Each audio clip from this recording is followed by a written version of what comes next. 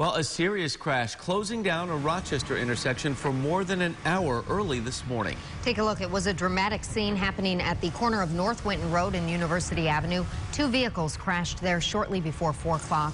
An SUV ended up on its roof with multiple people inside. No word on the extent of their injuries, but they were taken away in an ambulance. We are expecting an update from police on the cause of the crash and any charges.